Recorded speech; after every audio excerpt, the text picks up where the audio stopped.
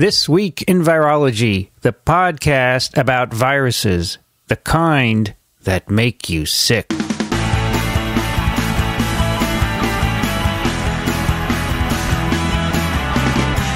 From Microbe TV, this is TWiV, This Week in Virology, episode 410, recorded on October 7th, 2016. This episode is brought to you by CuriosityStream, a subscription streaming service that offers over 1,500 documentaries and nonfiction series from the world's best filmmakers. Get unlimited access starting at just $2.99 a month. And for our audience, the first 2 months are completely free if you sign up at curiositystream.com/microbe and use the promo code microbe.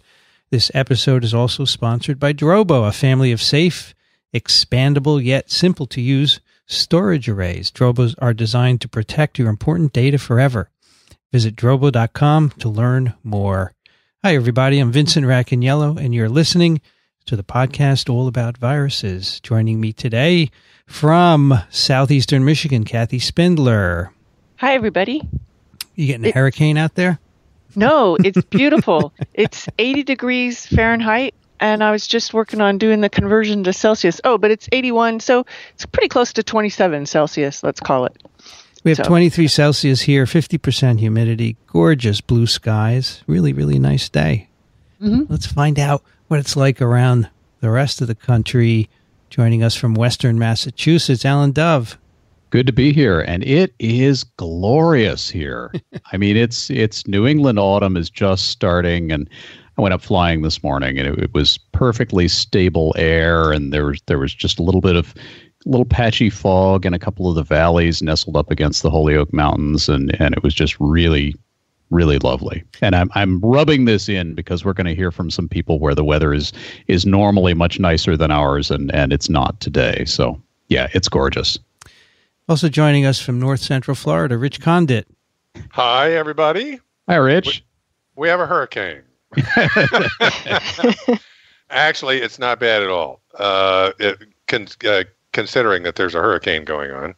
It is 75 Fahrenheit, that's 24, and despite what was an unsettling forecast, that really hasn't been too bad. It's been about 20 miles an hour of wind, gusts maybe up to 30. I'm kind of guessing here, but it's an educated guess, me being a sailor guy.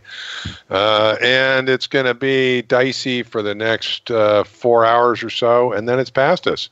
So we dodged a bullet, I think. Yeah. Well, you're not right on the coast either. No. I mean, people have questioned whether we were going to evacuate, and I said, where to, Right. Because people evacuate to us because we are about as inland as you can get. Well, we had wondered if you were going to make it here at all today. So we're glad that you're here, and we're glad that your house is not damaged, which is important since you're about to sell it. I fully expected the power to be out, but we haven't even had a problem with that. Great. Well, if you hear Rich going away during this episode, you'll know why. I suspect you won't. Now, interestingly, a good part of the people on this episode may not have made it because 3 of them, including Rich, are from Florida. That was great timing on my part, I guess. We have 2 guests from Florida Gulf Coast University. Sharon Isern, welcome, Sharon. Hello, how's everybody doing? We're great. And Scott Michael, welcome. Hi, thanks very much, Vincent. You are both in the same office there at Florida. What's the name of the town that you're in? We're in Fort Myers, Florida. We did switch offices because I couldn't hear his echo anymore, so I kicked him out of my office. Okay. Oh, well, but you're not too far away. Fort Myers, just down the hall. Fort Myers. And Rich and I were there a couple of years ago. That was episode 111. We recorded there. That was the first TWiV Roadshow. I remember that. And Alan came in via Skype. Remember that, That's Alan? right. Yep, I was projected on a big screen, which is a little Max Headroom moment there. Or Bill Gates at one of the Apple conferences. Oh, right, Remember yes. that? Yeah, that was a lot of fun. But Sharon and Scott weren't on that episode, so we get a chance to talk to you today. And tell us about the weather there. So we dodged the big one. We didn't really have too much trouble, even though the university canceled classes yesterday and today. So faculty are out, playing hooky, and students are having fun. The weather today is 84 degrees Fahrenheit, which is 29 Celsius, partly cloudy. And I think the winds may be up to 17-mile-an-hour winds with a little bit of rain, and it's not as humid as it normally is. It's only 73% humidity. That's great. So it's a great day. Yesterday afternoon, Kathy and Alan and I were frantically emailing, what are we going to do? They're all going to be not able to join us. Should we do an all-email episode? I'm glad that we're all here. And here in New York, the sun is streaming in. It's just gorgeous. So we're going to talk all about you and your work. Before we get to that, just a couple of follow-up items. We have one follow-up email from Aya, who writes, "Hi, folks. Aya, pronounced Aya, here. I must say I really enjoyed you all struggling with the pronunciation of my name. I realized my error in not providing a pronunciation note after I sent the email. I am female, by the way. And to Kathy, I did order the paperback form of Spillover. Excellent so far. Thank you for your responses to my question. I found it very helpful. Keep up the good work. I'm recommending you to all my virology friends. Kindest regards, Aya." Cool. You could also recommend us to your non-virology friends. Yes. You never know. They may need to learn some virology. All right. Now, you remember last time we announced the third giveaway of Viruses, an illustrated guide by Marilyn Rusink. And I announced that last time, I don't know, towards the end of the episode, the 50th emailer would win the third copy. And we haven't gotten there yet, so keep trying. Remind us, what do they have to put in the subject line? I love viruses. Subject, that's all you have to do. Send an email to twiv@microbe.tv. Subject line, I love viruses. I'm not going to tell you how many we got so far because that wouldn't be fair. I also should say, if you tried the first 2 times, we had 2 winners previously, and you didn't make it, you can try again. That's fine. Yeah. And there will be... Enter as often as you like. Yeah, but not for this. If you've already entered for this one, I don't think you should. No, if you've entered for this one, then yeah, right. But separately. And I have one more to give away. I have 4 copies, and we'll have a 4th contest. We'll think of something at some point to do that's a little bit different. So, I would guess in the next week or 2, just I don't know, think about it. You're scientists, some of you. You can figure it out. All right, little bit of Zika sit rep. Now we have. I don't know if you know this site, Sharon and Scott. I'm sure you do. You're in Florida. This is the Department of Health Daily Zika Update, which they started a while ago. And this is a great resource that, who found? Kathy or Rich, I think, right? I found it. And it gives you a summary of what's going on in Florida. Do you know this site, Sharon and Scott? Yes, it's a great resource. It gives you daily what's going on. It's a good place to look for information. It talks about reported cases, so it's a little bit behind as far as incidents, but yeah, it's as good as it gets. Sharon, I think this is what you used to make that little chart that you sent. Right. If you dig into a little bit, you can actually get the arbovirus reports from there. You can get those weekly as well, and it updates how many local cases versus travelers versus positive mosquito pools are reported every week. Sharon, I think, used this to make a graph that she sent, and I wanted to know whether whether the weekly case count is pretty much level. Sharon, do you know? No, actually, it hasn't leveled off yet. Right now, we have for the last week that was reported, which was the week of September 25th to October 1st. Cumulative, there's 783 travelers cases, 133 cumulative local transmission. Now, for the week itself, there were 41 traveler cases and 28 locally transmitted cases. So it looks like the local transmission has not died down. The travelers cases, I think there was we had looked on the graph, there was a big sort of a peak. And I think we thought maybe that correlated to folks going on vacation for the summer months and coming back. And then it's pretty much hasn't gone down. It's gone down since that peak, but it's still there. 41 cases reported last week. 28 in a week is, relative to what's going on in the past, a fairly large number. It is, and I was actually doing the numbers just overall, and I calculated that 15% of the cases of Zika in Florida are from local transmission. Okay. Now, when you get those numbers, do you know when they occurred, or just samples that come in and get analyzed? So the 28 in the past week, you don't know when they occurred exactly, right? Right. We don't know when they occurred. We just know they were reported that past week. Yeah, so it could be a little misleading in terms of the rate, right? Yeah. Right. I am happy to see, though, on the Florida Health website that they are now mentioning the out-of-state cases, the people who probably got it in Florida and then went home and were diagnosed. They're putting them in a separate category, but previously they weren't even mentioning those. Yeah. That hadn't happened. Yep. Now, And it's still combined to confined to Miami-Dade. Is that right? As far as local transmission, Yeah. Yes. most of it is in Miami-Dade County. There was one local transmitted case in Pinellas, which is the Tampa area. There have been several in Palm Beach County as well, and a couple initially in Broward County. But most of them are from Miami-Dade. Okay. Now, what do you think? Is there going to be an impact of the hurricane on any of this? We were wondering about that. Not sure. I mean, obviously it's going to bring more rain, more winds, maybe the possibility of the mosquitoes being blown to other places. So we'll see what happens. Yeah. Well, and also lot of containers with water left over afterward.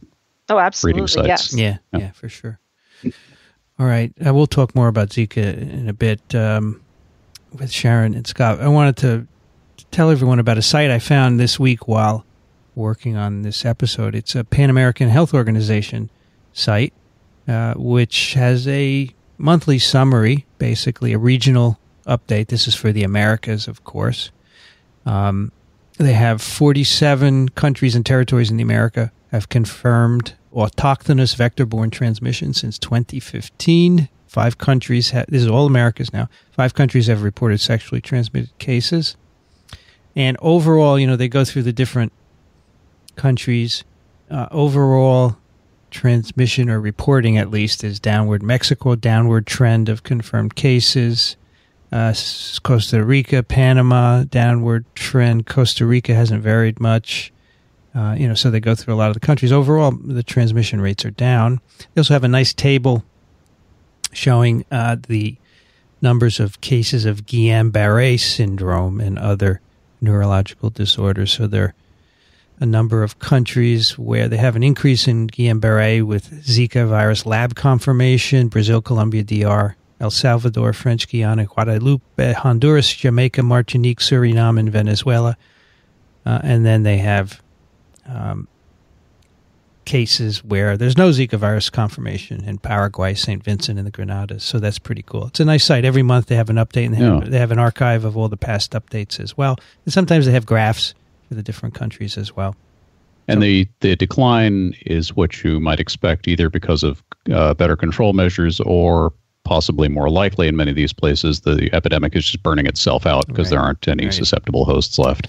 One more thing I wanted to note: congenital syndromes associated with infection. To date, 16 countries and territories in the America have reported confirmed cases of congenital syndrome associated with infection. It's the same total as last month.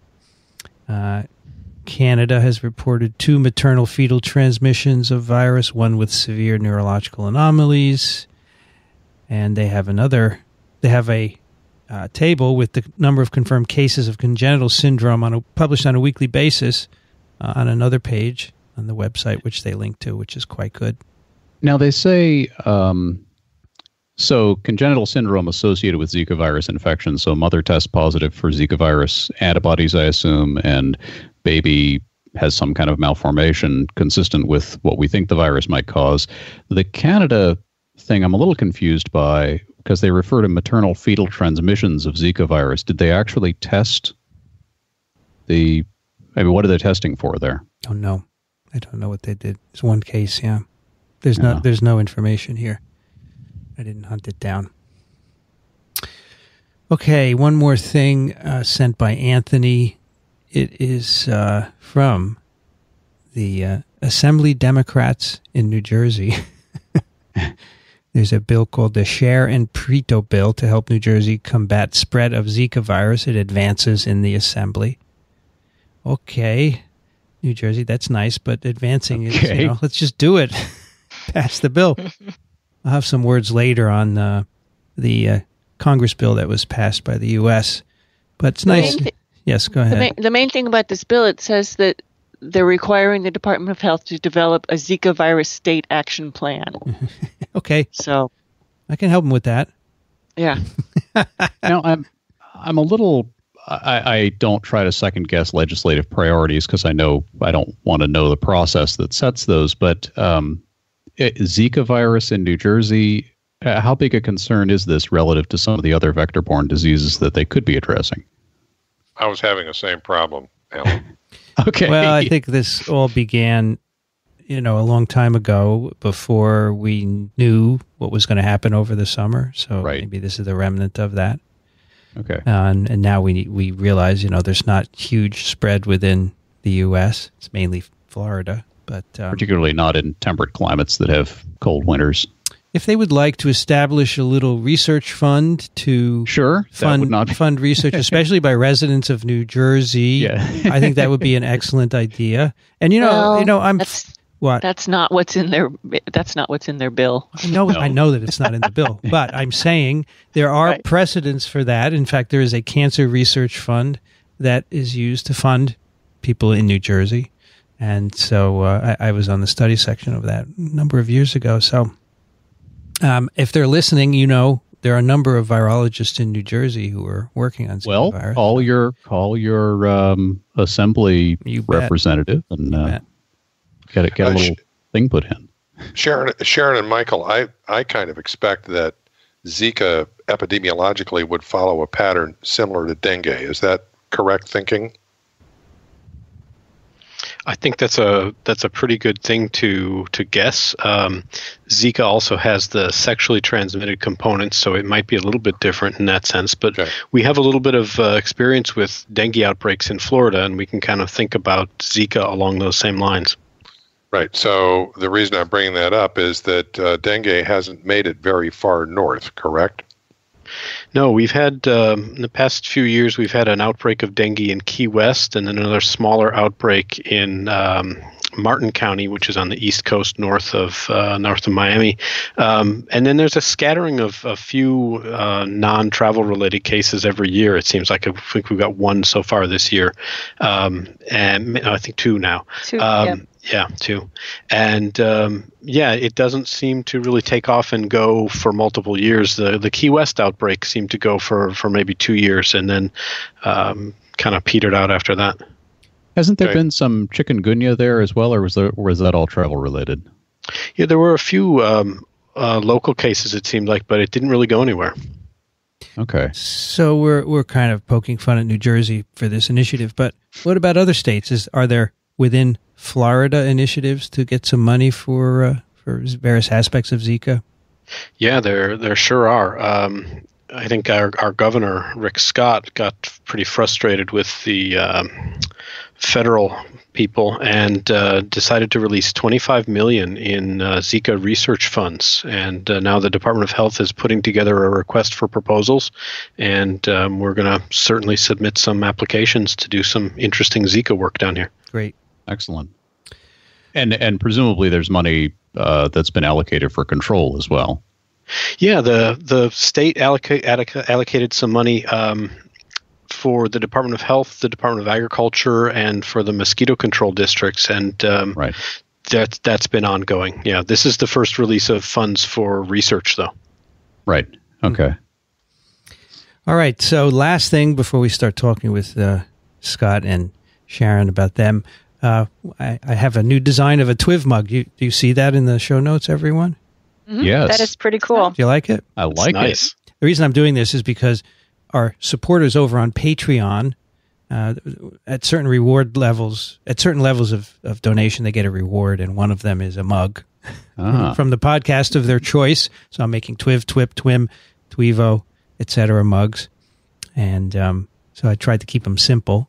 And that's one design that I'm doing. And then I think I have to do T-shirts also because I promised some people T-shirts as well. And I'm going to bring some of these to meetings like ASV. I'll bring a bunch and we can give them away. So cool. That'll be fun. And I have a classic TWiV mug. Is that now a collector's item? It's a collector's item. It's worth a lot of money on eBay. They're going for tons of money. And Sharon and Scott, I think you both have TWiV mugs. I'm looking at my TWiV mug. I have it right here on my windowsill. I have mine as well, and I think it would look very nice accompanied by a new one. Yeah. So I'm going to do what I can to make that happen. Hey, we could just send you some because you're guests on our show. That's I think it's also I could also donate. So. Great. All right. So Sharon and Scott, since you weren't on TWiV before, we never learned about your histories, and we always love to do that on TWiV. So why don't you tell us, where you grew up and where you're educated and your path to where you are now. Sharon, let's start with you. Sure.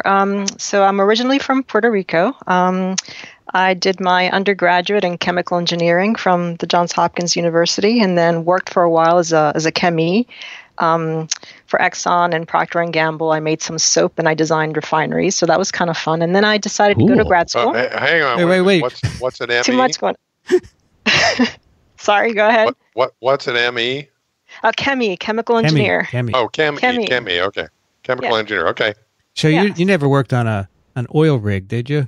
Not an oil rig, but I helped to design refineries in Europe and South America. Yeah. I was based off of New Jersey, Florham Park, New Jersey. Mm-hmm. Neat. Yeah, so that was kind of fun. And then I decided to go to grad school, sort of work on smaller machines, and got my PhD in biochemistry. I started at University of North Carolina, Chapel Hill, and my advisor got a position at the University of Alabama, Birmingham. So I ended up moving with the lab and getting my PhD from UAB. And then who was your advisor? David Curiel. Okay. Working on gene therapy vectors. I was working with targeted gene delivery with adenovirus vectors. Mm-hmm. And then did some postdoc work with Tom Broker and Louise Chow, working on human papillomavirus at UAB for a couple of years. And then moved to Tulane, where Scott got his first faculty position. So we moved there as a family, and I worked in the Department of Tropical Medicine as a research assistant professor. And eventually, I guess, when was that, Scott? 2004. Speaking of hurricanes, just in time for Hurricane Charlie, we moved here. But we missed Katrina, which was important. We missed Katrina, which was the following year, yes. Good timing. Moved here. Yep, perfect timing, and have been. We both got recruited, got independent faculty positions, and have been working here for, I guess, 13 years now. No. Yeah, I know, we're getting pretty old. We do all of our research with undergraduate students. We've had some postdocs here and there, but we're a primarily undergraduate institution, and we have a pretty heavy teaching load, and we involve our undergraduates in the research effort. So that's kind of my story in a nutshell. How many students are at Florida Gulf Coast? Ooh, I'm going to get the number wrong, Scott. We're about 15,000 now. Wow. Yeah. Yeah, not so small anymore. But it was tiny when we came here, and nothing like building a new university. When you went, it was relatively new? Yeah, it was much smaller. In 1996. Yeah. So we're Wow. So Sharon, you went to high school in Puerto Rico, is that right? Yes, I actually went to Antilles High School in Fort Buchanan. It's for children of military employees and the federal government personnel. Well, you must have done. And what brought you to the U.S.? College. Education, career opportunities. So you applied to Hopkins from Puerto Rico and got in, right? Yes, I did. Yeah. You must have done well in high school. Good scholarships and financial aid helped out a lot too. Yeah, I'm sure. Cool. Scott, where are you from? I'm from Chicago originally. So, Midwestern. And I went to school out in Iowa, did my undergraduate at Cornell College, a little liberal arts school out in the middle of Iowa, which was great. Worked well for me because I needed the lack of distractions there. So after that, I went and did my PhD in chemistry in Jeremy Berg's lab at Hopkins, and met Sharon there. Mm-hmm. And, he was not a TA for any of my classes. I'm just putting that out there. It's okay. But I did ask some of her TAs what she was like when I was thinking about asking her out. But yeah.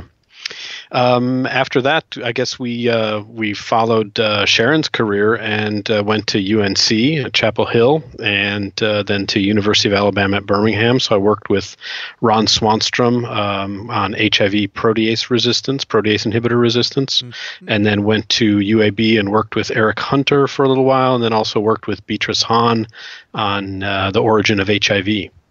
Nice. Wow. Yeah. That's great. Yeah, well, and I think you've heard the rest of the story from Sharon. Yeah. So I would Scott, I had a friend who was a deanlet of sorts at Cornell. How big was Cornell? Cornell was when I was there. It's even smaller than it is now. It was 800 and something students when I was there. So this guy's name was Jim Brown. Jim Brown. Okay. Right. No, I don't remember. Okay. I don't remember him, but I was there a long time ago, Rich. Well, I've been around for a long time, and Jim Brown is my age. So, okay. Anyway. I was just at UNC Chapel Hill a couple of weeks ago. Did 2 TWiVs there, and actually 3. One with Joe Pagano, and I just met Rich Whitley yesterday, in fact, in Boston, or the day before, and I'm trying to snaggle an invitation to Birmingham to do a TWiV with him, because I think that would be interesting. He's got an interesting career. He must have been there when you were there, right, Sharon? Yes, he was. He was. Sure. Yeah. We actually have a couple of undergraduates that just started a PhD program at UAB, so they would love to see you if you go over there and do a TWiV. Yeah, I think he would be a really interesting guest. He's done a lot of interesting things, which most of us don't do. He's been involved in antivirals a lot, and and he's also a very interesting guy, so that would be fun. So you're at an undergraduate institution. That means there are no doctoral programs there, right? Well, we do have a couple of doctoral programs, but nothing really in biological sciences. So okay. Do you have a master's in biology at all? No, we've got a master's in environmental sciences, but we're talking about developing a master's degree program in biology, but we'll see whether it happens or not anytime soon. Do you do a lot of teaching? Yeah, I think both Sharon and I do a good deal of teaching. We've been mostly teaching a phage hunters course, which is the C phages program through HHMI and University of Pittsburgh. That's right, Sharon. You and I were corresponding about getting out there at some point in some summer and doing a TWiV, right? Right. Yeah. So we were Scott and I were course directors for the C phages program, virus discovery workshops over the summer in Baltimore, and we basically brought in how many schools, Scott? 20 institutions newly recruited to the C phages program, and work with them on how to set up the courses at their schools. And we're currently just following up with them to see how they're doing through virtual site visits. And it looks like they're all doing well, and they're all getting phage. They're doing great, doing virus discovery. So you do this at your university? You have students go out and find their own phages? Yes. Where do they go in their backyards? Are they anywhere they'd like? Doesn't matter. Anywhere they want. Yeah. The only thing is they need to come back with GPS coordinates, so it can't be anywhere illegal. What would be an illegal place, for example? I don't know, a national park, I see. monument, or government installation. Military installation. There you go. How did you get there? Don't ask. Oh, that's cool. So as I recall, another thing about Florida Gulf Coast University, as I recall, there is no tenure, right? There is no tenure. We are all faculty are on 3-year rolling contracts. And so every year we get evaluated. And if we meet expectations, the contract gets extended for another 3 years. Mm-hmm. We do go through the promotion process from assistant to associate to full, but not through the tenure system. So we still have to put a portfolio and we get raises. That's good. Yeah, very interesting. I remember that from our last visit. And I think when we did the TWiV down there, that was you had one of your classes attend. Yes, that was actually my virology class attended. Mm-hmm. Yes. Okay. So you said that you do your research mainly with undergraduates. So at any given time, both of you have separate laboratories. You have separate undergrads. Roughly how many would you have in your lab? Well, we have all research facilities at Florida Gulf Coast University are shared. So we share a lab with other investigators as well. And so as far as numbers, I think right now we're on the slimmer side. Scott, help me count them up here. Are we 5? Fingers. We usually run around 10 people or so. Yeah. Sometimes we get more. We just had a batch of them graduate and move on to graduate programs. But yeah, typically between the two of us, we'll have anywhere between 6 to even 12 students. And I guess you recruit them through your classes mainly, right? Yes, that's typically how we do it. We both have been teaching one of our core courses in biological sciences is cell biology, and we do mammalian cell culture laboratories there. And so we can kind of see who has good hands and who's interested and excited about it. Then we bring them on as teaching assistants, typically volunteers to come and help teach other sections of the class. And then after that, it's a matter of helping them learn how to do cell culture in a containment facility with viruses. But yeah, it's been great. The good thing about undergraduate students is you can train them and you know they're willing to learn, they're eager, and they don't come in with bad habits. So I was with a shared laboratory and a gaggle of undergraduates. Is there, do you find any issues with working with live virus? Any issues of biohazards? No, we go through, we individually train each and every one of them. We have a very rigorous training program. We've been inspected. And so we've had no issues. I mean, as with any virus lab, sometimes you have a little spill here and there, but the important thing is that they know how to deal with them, how to report it, and how to clean things up and be safe about it. So no, we haven't really had any issues, and we screen the students very carefully. We don't just, it's not just if they're interested, they also have to have the skill set to be able to perform at that level. Mm-hmm. Yeah, we have a fairly stringent selection procedure, and our biosafety facility is separate from the main laboratory and has a card key swipe access and things like that. So it's not like we just have classrooms of students wandering through. Right. Okay. So of all the students that have worked in your lab over the years, you said some of them go on to PhD students programs. I guess some go to medical school, right? Right. We actually have most of them end up either so we've had vet school students, med school, PhD programs, physician's assistants program, and some go straight into industry. Great. So you really... This actually kind of reminds me a lot of where I went to undergrad many, many years ago in Maryland, Towson State University. Towson, very similar. Now it's just Towson University, but... a similar setup where they had undergrads, select group of undergrads, and you would have your faculty mentor, and it was very small groups who would do research in the labs. Nothing quite as interesting as Zika, I'm afraid, but I'm sure Towson's a great school. I'm sure, Alan, that you recognize their contribution to your career by generous donations on an annual basis. I actually do donate. I donate, but I earmark the donation for the debate team. Okay. Which I'm sorry, but it actually had a bigger influence on my career trajectory. Yeah, you want to argue about that? Yeah, I do. Yeah, Alan was a contentious student. Just kidding. Okay, so I want to talk about two things with Sharon and Scott. One of them is your paper, which we originally saw on bioRxiv back in April of 2016, all about antibody-dependent enhancement. It's called dengue virus antibodies enhance Zika virus infection. So maybe you could tell us, you're both dengue virus laboratories primarily. Is that correct? Would that be a correct statement? Yes. And so why did you decide to do this? And you did it, of course, all with undergraduates, and of which there are a bunch on this paper. So tell us the history of this. Sharon, you want to go ahead? You can go ahead. I'll jump in. Well, I guess, Zika is a close relative of dengue. And so working on, some people call it the fifth dengue even. So it was kind of a natural thing when we saw it coming through, and it was, going to come through the New World and South and Central America. It's pretty much only a matter of time, we thought, till it shows up in Florida, and we better get on it. So we got some Zika virus, and we started playing around, and we noticed that... When was this roughly? At the this is, let's see, before January. years ago? It was last year. Yeah, a couple. Okay. Yeah. So you were 2 in years Zika ago. before it was cool. Yeah, Well- actually, I guess. Right. Careful we don't get burned by it.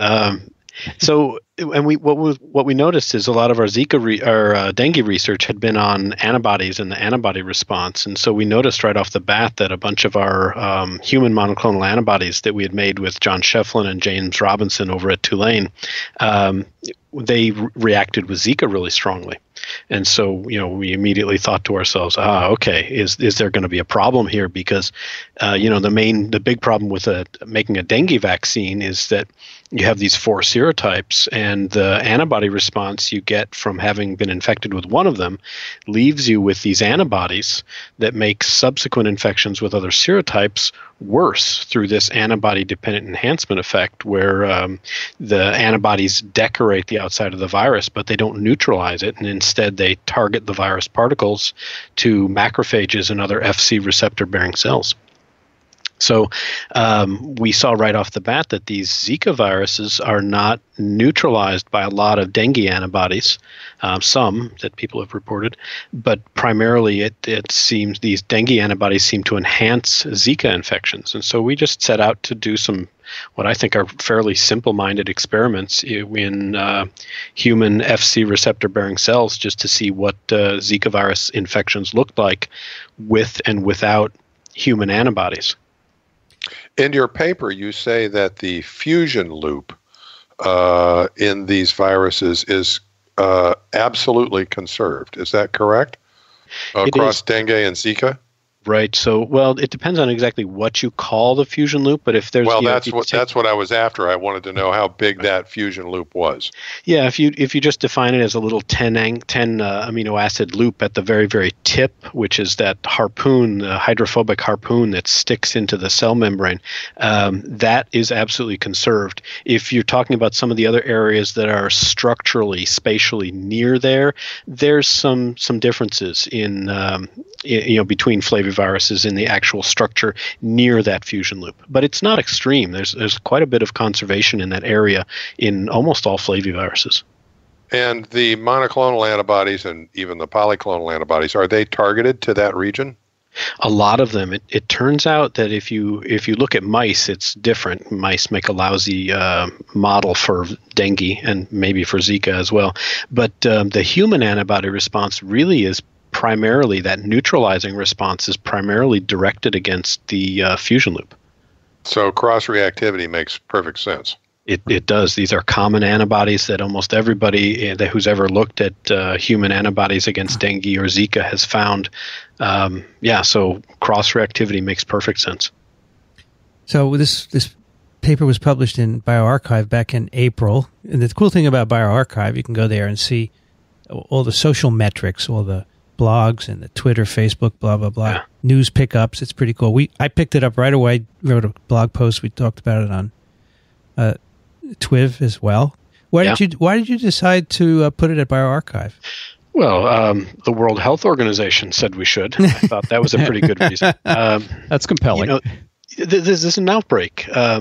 Zika is expanding and moving and infecting, and it's killing babies. And what better reason to get information out there early than in the midst of an outbreak that's really having a horrible impact on people's lives. Mm-hmm. So we kind of thought that in addition to being a new interesting way to publish, this is absolutely the right thing to do. And I kind of don't understand why other people during outbreaks don't put their data out there right away. Mm. Well, bioRxiv is a relatively recent development, right? True. Yeah. But yes, it does seem like something that is ideally suited. This may be the killer app for bioRxiv. So I haven't seen this published yet. What's going on, Sharon? So we submitted it on the same day that we posted to bioRxiv to a journal, to PLOS Neglected Tropical Diseases, and we ended up getting rejection from that journal. It took a few months. Guess we posted on the 25th, and August 6th is when we finally got our decision. So that took a while. But something that was in the meantime, while our paper was in peer review with that journal, an editor from another journal was just kind of lurking around bioarchives and found our post and approached me through email and said, "Hey, I'm really interested in this paper. Have you submitted it for publication anywhere?" And the reason I bring that up is because I think that this may be where we might need to go with science and publications, where the authors put their best data and information that they have from their labs out there in these posts, such as bioarchives or some other ones, and editors can come and take a look and see, okay, well, what is it that my journal is looking for, and sort of and maybe even fight over which papers they want to put into their journal. So the competition, instead of going one way where investigators are trying to get into different journals, the journals can maybe compete with each other for the best science. That's an interesting idea. I hadn't thought of that. Yeah, I like that. So we ended up submitting to this particular journal, Clinical and Translational Immunology, and it's gone through peer review. It's been accepted conditionally, and we just have to make a few revisions and send it back in, but it looks like it's going to get into that one. Great. Cool. Is it essentially the same as the bioarchive paper? It's pretty much the same. There was some additional data. When we posted the bioarchive paper, the American strains of Zika were not readily available, and so we did all our work with the African strain, MR766, and so we basically redid everything on top of that, or some of the assays with a Puerto Rican strain, a recent isolate from Puerto Rico. Nice. There were some additional comments that were so we added a little bit more data, but in essence, it didn't change the story. It was still the same. There were really no major differences between the antibody-dependent enhancement with the 766 strain and the American strain. They were pretty much the same. If anything, the enhancement. Oh, sorry. If anything, the enhancement was greater with the Puerto Rican strain. Okay. People can comment on bioarchive. Is that correct? Yeah, sure. Yes. You can. Did those comments influence your revisions at all? Oh, absolutely. Comments. So, Vincent, you had actually talked about doing some experiments to look at the actual replication of the virus, not just looking at genome copies or genome equivalents, but looking to see, do you get plaques?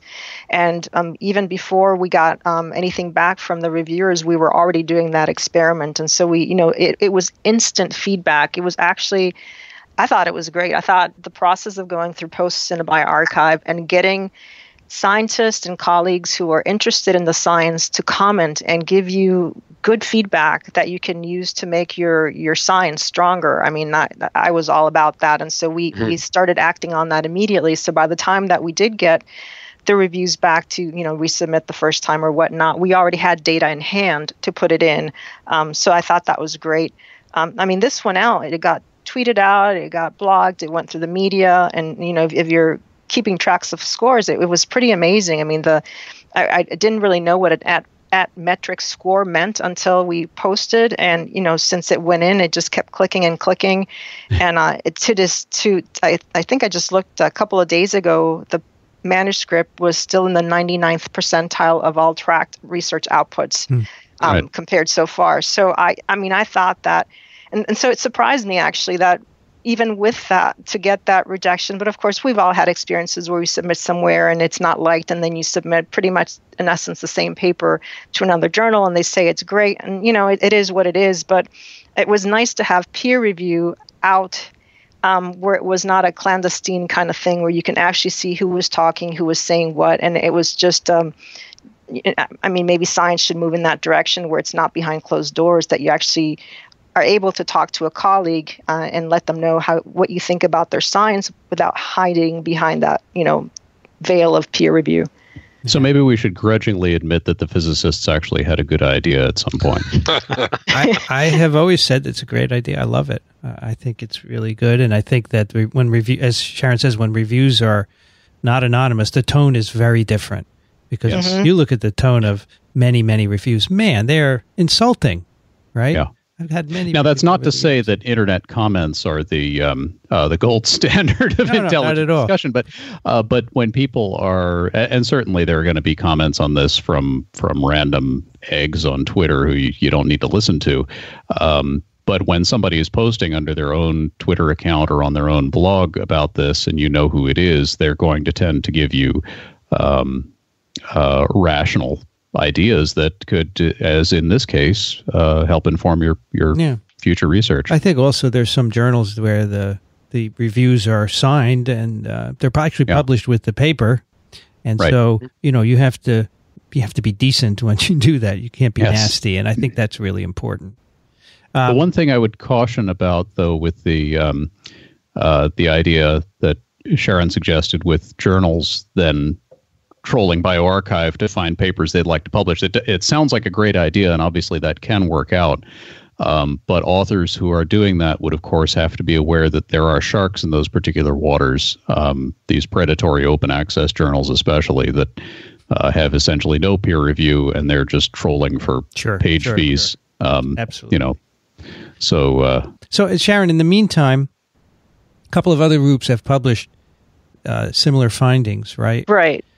Although you do have the first publication date on bioRxiv. Yeah.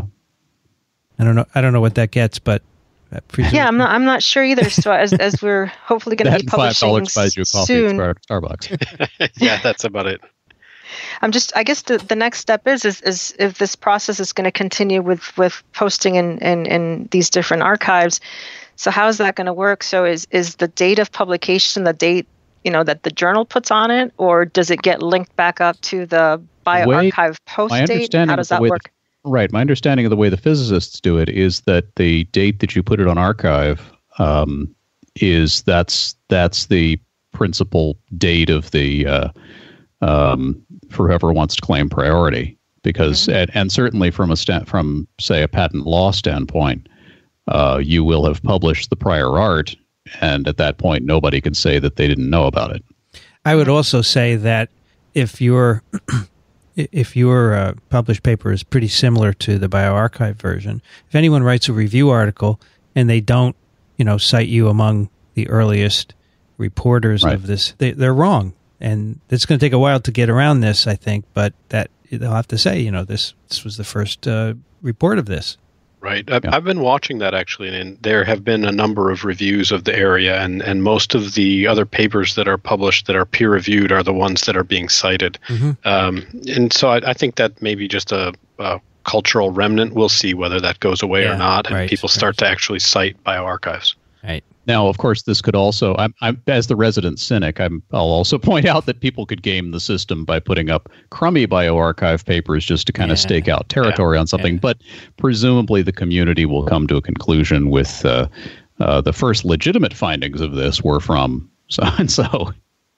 Alan, do you know how the physicists might indicate this on their CV, for example? Or maybe some listener knows and can let us know. Yeah, I'm sure we have listeners who are more familiar with that process who could, because I know in different subfields of physics and math, there are different traditions as well, going back many, many decades, where people would actually physically mail their paper out to a dozen colleagues and ask for feedback. And it wasn't peer review, it was more like a sort of a publication. And I think in some cases that might even have established priority because there were so few people in the field. Obviously, the scale of biological research as an enterprise is vastly larger, and we're going to have to come up with our own traditions for this. Scott, you said in the beginning that you did this because it was an outbreak topic, but if, in the future you're not always going to be working on outbreak science, would you nevertheless put your paper on bioRxiv again? Oh, I think that's really going to depend. So a good example, we're working on some other things that have intellectual property associated with them that a company has licensed. And so, we're certainly not going to put that sort of stuff up on bioRxiv just because, then you lose your patent rights, things like that. Right. But, I think if it's a piece of information that can actually have an effect on how people view or manage an outbreak that's occurring currently, I think it's really important to get that out there. Yeah, one of the things that I thought was really important is, we did the study of antibody-dependent enhancement. It's all in vitro. And what I did one of the reasons I wanted to get it out there is because I wanted physicians and clinicians and people who have access to patients to start taking a look, and maybe if getting patient history and asking them about pre-existing conditions such as, have you ever had a dengue infection, if that wasn't making it into the regular questionnaire.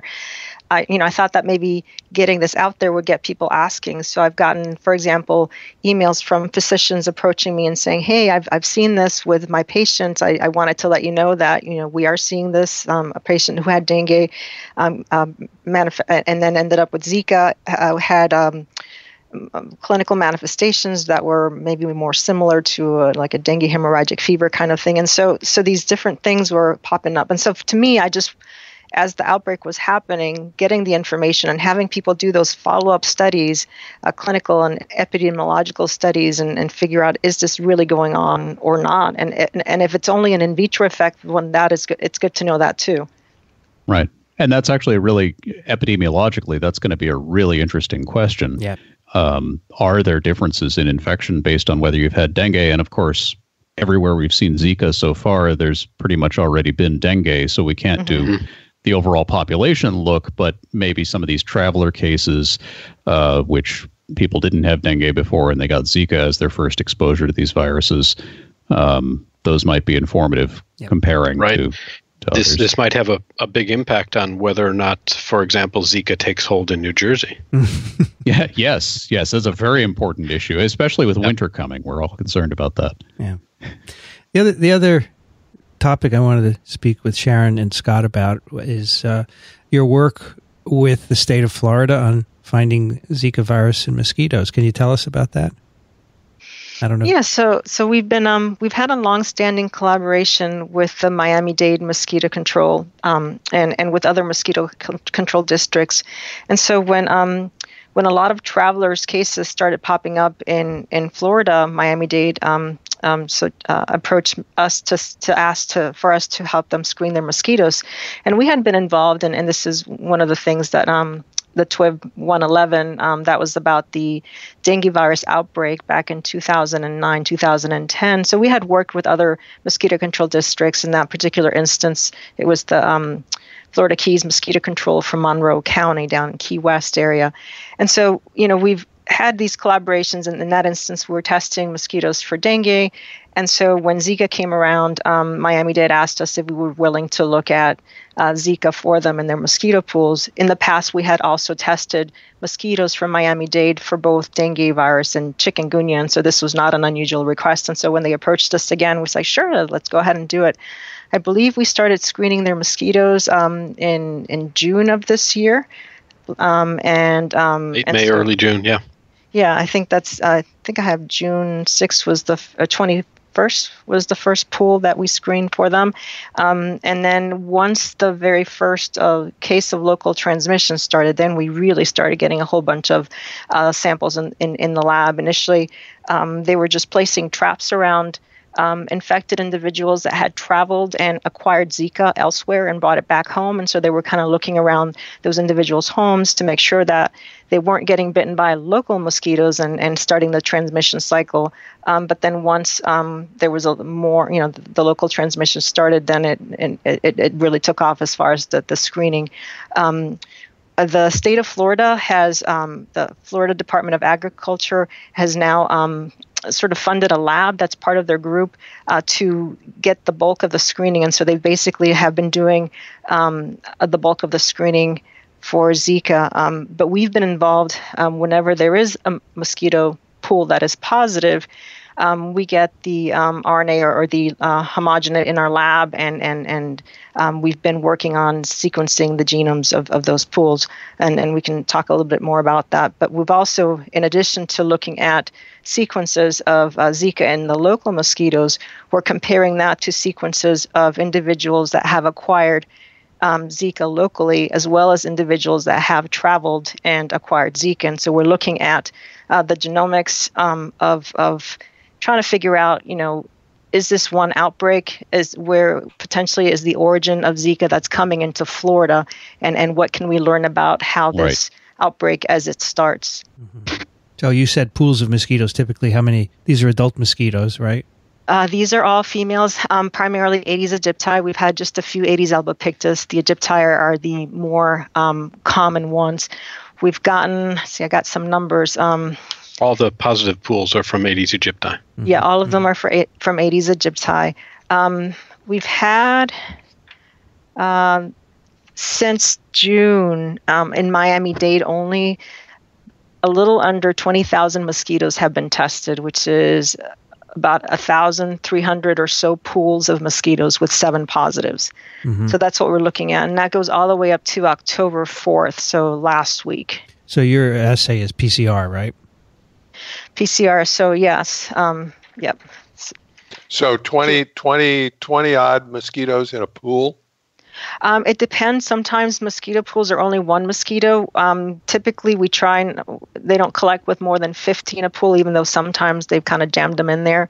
But even one mosquito is enough. If that mosquito is infected with Zika, we'll actually click up Zika positive. Actually, in fact, one of the last pools that was, I believe it was pool number 7, came out Zika positive recently, and that only had one mosquito in that tube. So the strategy here is interesting because on the one hand, if you pool of mosquitoes, you don't have to do an insane amount of work. On the other hand, if you have a positive pool, you don't know whether that was one or more mosquitoes. Right. You just know that at least one was positive in that trap, in that right. pool. Yeah. So these the samples you're getting, are they mainly Miami-Dade or only Miami-Dade? Is that right? So we've done a little bit for other counties, but primarily Miami-Dade for this particular year. Yeah. Yeah, there haven't been any positive mosquitoes from any other counties. Mm-hmm. And the first positive came up from what area and roughly when? All the positive mosquitoes have come up from the Miami Beach area. So Beach. Even though there were a lot of traps set in the Wynwood neighborhood, no positive mosquito pools were detected there. Only when they started collecting in the Miami Beach area where the positives start to come up. What do you think? So about Sorry. Do I remember you saying? Did you get 27 positives out of 20,000 mosquitoes? No, seven positive pools, just 7. Yeah. Okay. Right. Okay. Out of 1,000 pools. Yeah, 7 pools out of about 1,300 total pools in Miami. Representing 20,000 almost 20,000 mosquitoes. Yeah, almost is a little over 19,200 just about. So how far apart are these traps placed? And for some of them, do you have a longitudinal information, the same trap a couple weeks later or something like that? So the traps were set. So it's kind of interesting because a lot of people sort of assume that surveillance happens very logically, and and especially in the case of an outbreak, as we've learned, that's really not the case. Because so it's not like all the traps were set and then we just, they kept monitoring the same traps and then figuring out where is the Zika virus being spread or whatnot. As I mentioned before, the traps were initially set close to individuals that had traveled and came back sick, and they were placed around their homes or places where they worked. And then when there was evidence that there was local transmission in the Wynwood neighborhood, then a whole bunch of traps were placed in the Wynwood neighborhood. And once local transmission looked like it was occurring in Miami Beach, a whole bunch of traps got placed in Miami Beach.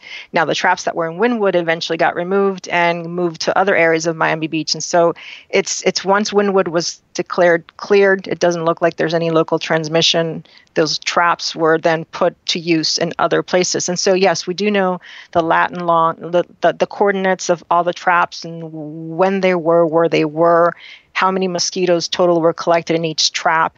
And how many pools. So, all that information is available. Have you ever tried with the positive pools to recover infectious virus? Yes, actually, we have some that we're trying to grow up right now. Mm-hmm. We'll see what happens. They're tricky. Why is it the way they were treated by the well, they were collected in RNA later. Right. Yeah. So if there is, and we do know we've done some control studies with dengue virus in the past to show, when you when you conserve your sample in this solution, do you lose infectivity? And yes, you do a couple of logs. It doesn't go away completely. Now, something that we've noticed about the Zika positive mosquito pools is when they're positive, they're very positive. Like the CT values are really, really, they're in the 20s. I mean, we're talking they're quite positive. And so, even if the infectivity goes down, we're kind of hoping that there might be a few particles in there that with time and with blind passaging, we might be able to pick something up. You also said you were doing some sequencing. Are you doing deep sequencing on these samples? So we actually were collaborating with two groups. We're working with Christian Anderson from Scripps over in La Jolla, and with Pardee Sabetti from the Broad Institute. And as a team, we're looking at two different approaches: an amplicon-based approach, just to basically pull up pieces of it and put it all together, or doing the deep sequencing, just an unbiased approach, and compare both of them. So we're actually doing both. So far you don't know, you don't have enough data to indicate where the virus came from. So actually, Scott, do you want to jump in? We do have data. Sure. We do. So we've been not only collaborating with Miami-Dade Mosquito Control on the mosquitoes, but also with the Department of Health lab, mostly in Tampa, run by Andy Cannons. And so we've sequenced with our collaborators from a fair good number of human samples, as well as these 7 mosquito positives. So these are both local and travelers for the humans. Right. So we've got local and travelers. And it turns out that all of the Florida sequences clustered together into a single clade that's distinct from anything else that has been found anywhere else in the Americas. They do cluster closely with some other sequences from the Dominican Republic, and with one sequence from Guadalupe. And so we can tell some things about how the epidemic is progressing in Florida, and maybe what its origins might have been from these sequences already, if you want to hear about that. Sure, love to. Yeah. So I'm going to mention another person, Trevor Bedford from the University of Washington, from the Hutch there, who's also been helping us. And then I also want to mention from USAMRID, Gus Palacios has been also posting some sequences. So all of those sequences, ours and the ones from USAMRID and everything we've been looking at. And even though all of the Florida sequences from everybody seem to cluster together as a clade, that clade is really diverse, and it has a long branch length. And so if you think about that, that means that either it's been in Florida for quite a while and has taken some time to diversify in Florida, or we've actually had multiple introductions into Florida from a similar source. And it looks like the source is somewhere in the Caribbean, although we're not quite sure if it's Dominican Republic, because there's not a lot of surveillance that's gone on in the Caribbean, so we may have missed something. But these two hypotheses are looking like either one introduction, probably in 2015 sometime, and then slow diversification of the virus in Florida. Or what we think might be more likely, but we're still kind of working on this analysis, is if you look at the whole clade in Florida, that whole cluster, they group together into 3 lineages. And those 3 lineages look like they might have been separately introduced into Florida sometime this year, sometime in the spring of 2016. Which would match with a large number of traveler related cases. So we're working on some analysis to see whether there were 3 introductions or 1, and this has some implications for the response. If there's a single introduction, that means that we missed it clinically for a long period of time. But it probably means that introductions are going to be rare, and if we can eradicate it in that one location where it seems to be taking off, then we're probably good. If there's multiple introductions, then it means that probably our clinical detection was good and we picked it up right away. Clinicians picked it up right away. But it may be that it's actually circulating in more locations than we think, and we may not be able to squash it that easily. Which do you prefer? Which do you prefer?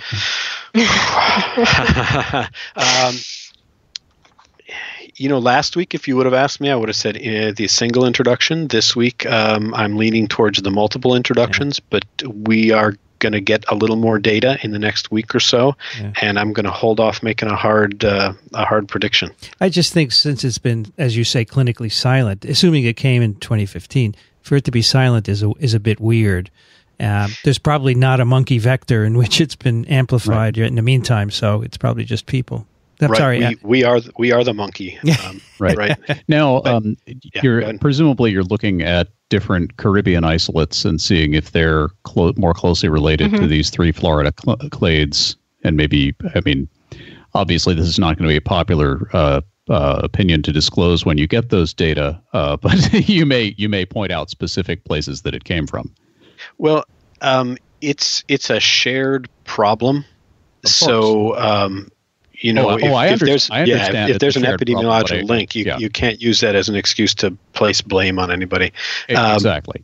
And what we think is probably but in the news cycle and in the political world, these are not often seen as rational discussions. But they're probably. I was just going to say that. Sorry, go ahead.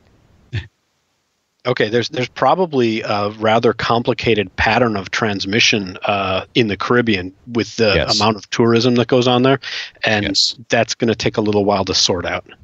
Yeah. One of the things that I was going to point out is one of the limits of the study is the fact that there's the sampling size, right? So Zika hasn't been sequenced in a lot of the Caribbean islands. There's really nothing from Cuba or Jamaica, so there's a lot of islands out there for which there is no Zika sequence data. And so in order to really pinpoint the origin, we need to mine, basically get samples from other places to be able to see, well, how is it one introduction, or is it most closely related to, island or country nation X, Y, or Z? Right. Right. And of course, there's an immense amount of traffic of people between Caribbean islands and South Florida. Right. Absolutely. Yeah, there's a lot of tourism. A lot of cruise ships leave the port of Miami every day and go to many of these islands. And a lot of families, for that matter. Yeah. We are essentially a Caribbean island. Yes. So, do you know in a place where there's a pretty big outbreak, like in Brazil, what the frequency of discovery of Zika in mosquitoes is? No. It was just published, actually. It's low. It's hard to find arboviruses and virus in mosquito pools. Yeah, so I just saw this paper, Scott. I don't know if you've seen it, but let me give you the reference. It just came out. Sure. Here it is. Hold on.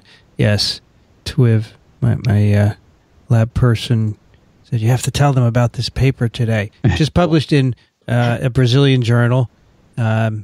MEM Institute, Oswaldo Cruz. Yeah. It's the title, First Detection of Natural Infection of Aedes aegypti with Zika virus in Brazil and throughout South America.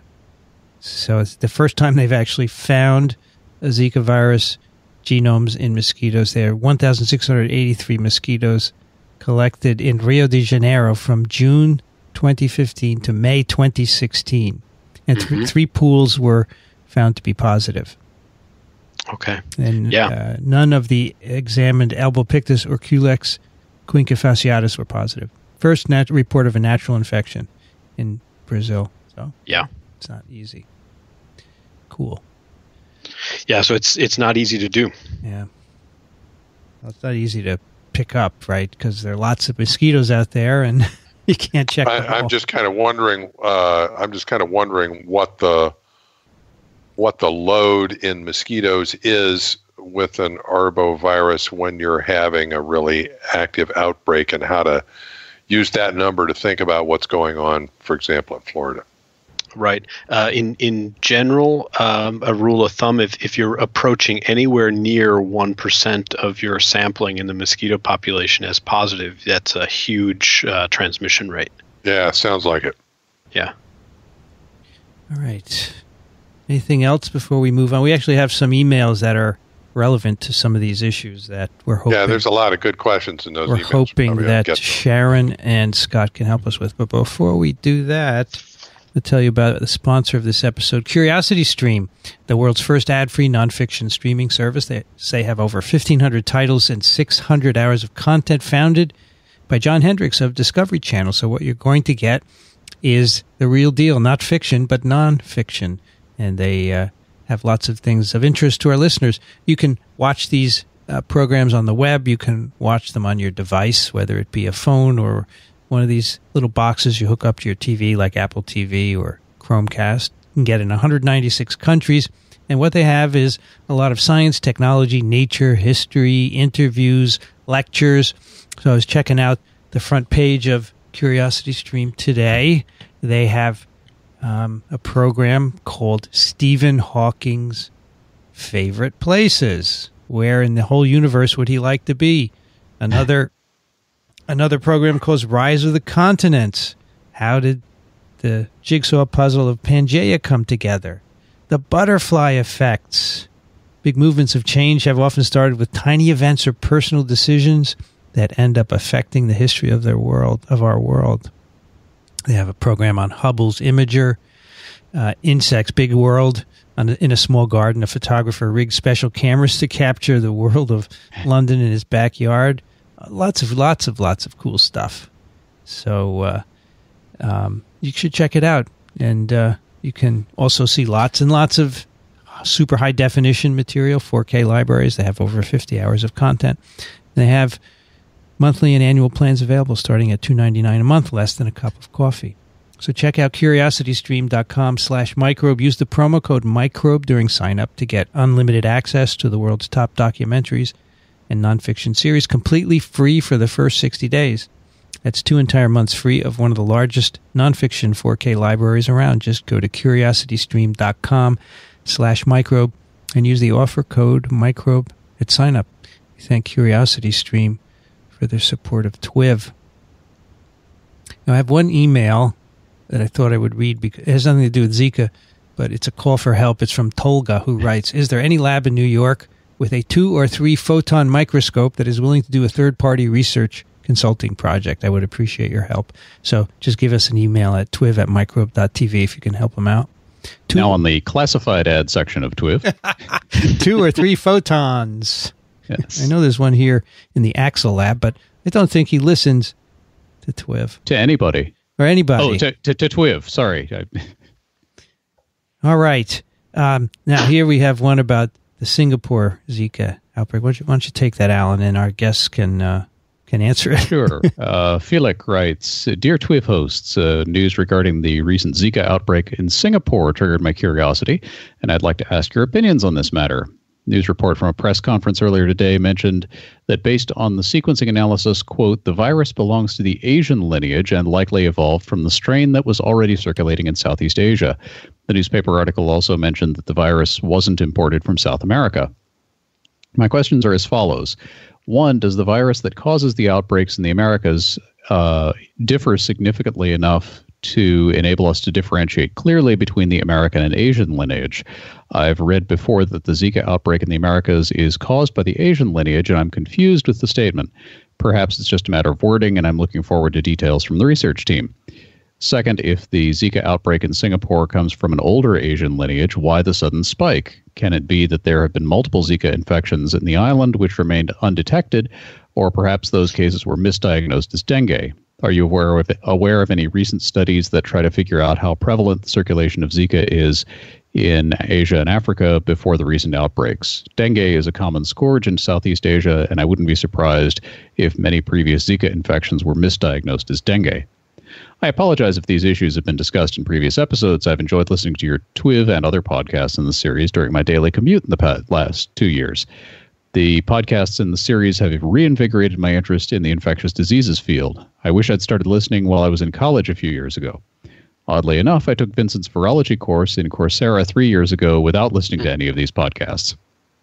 Thank you for your excellent contribution to these science outreach avenues. Keep up the good work. And Andrew, so that was Felix writes at the beginning, and then it's signed Andrew in Jakarta. I probably made a mistake. Yeah. Okay. P.S. A Google search indicates it's currently 27 degrees Celsius with 79% humidity, and gives a link to this news article. So, Sharon or Scott, any thoughts on these issues? You have the questions in front of you, right? Yes, I'm looking at the first question. So it's whether there's genetically there are any significant differences between American lineages and Asian lineages, and can you tell them apart? I think is what I'm reading into it, and the answer is yes, based on the work that we've been done and the sequences that are available on GenBank. There are different genetic differences between them, and you can actually distinguish, the relatedness of the different genomes. So it's a doable thing. Well, just like you two are looking at sequence differences between Miami strains and Caribbean island strains. Right. Mm-hmm. And so the differences are going to be even more so between what's going on in the Caribbean and Florida and coming from what's going Singapore. on in Singapore. Unless somebody got on a plane in Miami and took it to Singapore, but that's not apparently what happened. Right. He wants to know why the sudden spike. Why the sudden spike? Whether misdiagnosis as dengue, that's certainly a possibility there, for sure. I don't think that's so much of a possibility there. Singapore is really experienced with dengue and other viruses there, especially their CDC, which is at the Tan Tock Seng Hospital. They have a number of really good clinicians and scientists there and at some of the universities. I'm not sure. I think it would be a stretch to have to assume that they're going to misdiagnose these things. I think that there might be something else going on. I'm not sure entirely what it is, but they certainly know what they're doing with dengue there, and I'm pretty sure they're on the ball with their Zika their Zika work as well. So, is there any archived serum that's been looked at where we could say Zika's been here or has not been here until recently? Sure. As a matter of fact, we've done some work with the Tan Tock Seng Hospital on dengue, and some of the samples that we've had that have come from Asia showed actually a history. They show antibodies that are highly neutralizing against Zika. So we actually have data from our laboratory that shows that Zika has been circulating for a while in Southeast Asia. Okay, great. Yeah. All right, the next one's from Robert, who says, I'm reading this book by Donald G. McNeil Jr., Norton 2016. The author is a reporter with the New York Times and very knowledgeable, judging by what I see in the book compared to the discussion of Zika on TWiV. And on page 80... It means that in a good way. Good way, yes. Yes. On page 86, the author cites a conversation with Dr. Ian Lipkin, who makes a chilling prediction about the future development of apparently healthy babies of mothers with Zika. Quote, I wouldn't be surprised if we saw big upswings in ADHD, autism, epilepsy, and schizophrenia. And quote, yikes, always enjoy your show, Bob. So I have a copy of Zika, which I got from Norton with the hope that I would interview Mr. McNeil. But he has, for several months now, he has evaded. We set up appointments and then he cancels, or his publicist cancels. So I thought I could then, I don't think he's going to do it, basically. I don't think he wants to come up here and so forth. But I wanted to point out, there are parts of this book that are interesting when he talks about the political and social stories of Zika, and that's his strength as a reporter, of course. But when he gets into the science, it gets a little weak. Let me give you, for an example. On page 23, he's describing how flaviviruses infect cells. He writes, quote, they resemble sinister Christmas ornaments. Inside each hollow ornament is the payload, a strand of RNA about 10,000 nucleotides long that it injects into the cell it invades, end quote. Of course, if it's got RNA, it's not hollow, right? Right. And on the same page, the quote, RNA turns itself into DNA and hijacks the internal machinery every cell uses to copy its own DNA and make new cells. Eventually, the cell explodes, and the viruses are released to attack other cells, spreading the illness, end quote. Transubstantiation. So, many people like to make all RNA viruses into retroviruses, but only retroviruses copy their RNA into DNA. I found the same mistake in a flu book many years ago. Sharon, do you want to read one? Is that okay? I thought the next one you would be interested. Sure. It's Phil's. Okay. Let's see. So Phil writes, hello, Team TWiV. I was hoping to get the TWiV insight or general thoughts on the attached picture. For those that can't see the picture, this is an off insect repellent stand in a King's Super's grocery store with the advertisement, protect against the mosquitoes that carry the Zika virus. I thought this was interesting advertising, not in the least because this is in Denver, Colorado, and Aedes do not live, at least according to the Colorado Department of Public Health and Environment, and he gives a link. I wonder if someone will see this and assume mosquitoes in Colorado can infect them with Zika. Any thoughts on advertising like this? My friends are divided. Some think this is fine since off would indeed protect against Aedes. Others think this is a profiting off fear-mongering since we don't have the relevant mosquito here. As for the weather, it is currently 60 degrees Fahrenheit, around 63 Celsius with 65% humidity, 16 Celsius and 65% humidity and light wind in Denver. Thank you all for TWiV. I started listening to TWiV in January, and now it is a weekly ritual. It is a great way to keep informed before starting graduate school in a few months. Cheers, Phil. Interesting. And well, I find this absolutely repellent. I couldn't have said it better. Look at that nice picture. It's a bright orange sign with white letters, protect against the mosquitoes that may carry the Zika virus. You know, the orange off color.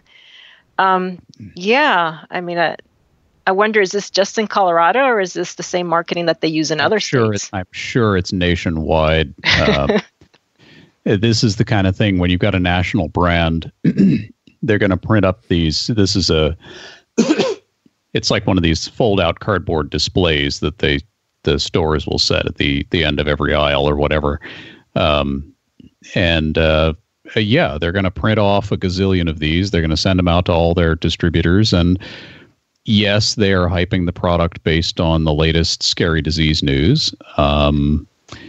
It's not inaccurate, as Phil points out. This will help repel Aedes aegypti. The fact that you don't have Aedes aegypti locally where this off is being sold is not really mentioned.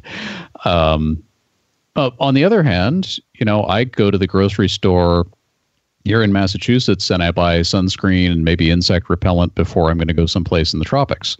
Right. In which case, the sunscreen and insect repellent I pack could be repelling Aedes aegypti. So I don't think it's wrong. But a lot of people are going to buy it thinking, oh, Zika, yeah, I got to protect myself without even knowing that the mosquito is not there. And, you know, those people are going to be protected against West Nile. All right. I have a hard time getting too worked up about something like this. I would also take a picture of it and maybe tweet it and say, I didn't realize this was in New England. My question is $5.99 a good price? That's an excellent question. Apparently, you can save up to 80 cents on it in this supermarket. $5.99 for 6 ounces. I have no idea. Is it 6 ounces? Let the buyer beware. Yep. Kathy, can you take the next one, please? Paul. That's from Paul. To the twivel seat. I don't know I don't get that. Is that like a swivel seat? Swivel, I guess. Yeah. Or a rumble seat? I don't know. Anyway, okay. A climate-controlled 22C and zero humidity at 25,000 feet above the Ohio Valley, reading about the WHO recommendation to delay pregnancy. And Paul gives the link to that. I guess he's in an airplane, right? I think Sounds like it to me. I hope so. Oh, wow, yeah. Otherwise, it's pretty hard to get 25,000 feet above the Ohio Valley. The Ohio Valley. On the ground. Yeah. The question that comes to my mind is this.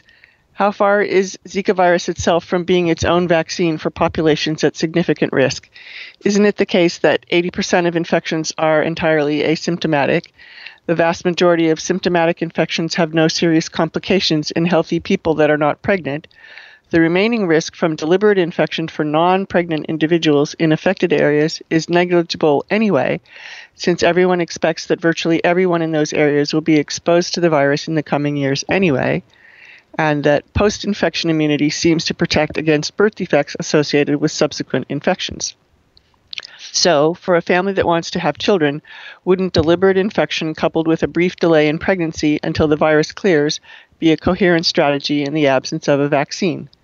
How much better than the virus itself would a vaccine have to perform to be approved for use in people at significant risk from an accidental infection demonstrated not to be pregnant and on reliable birth control?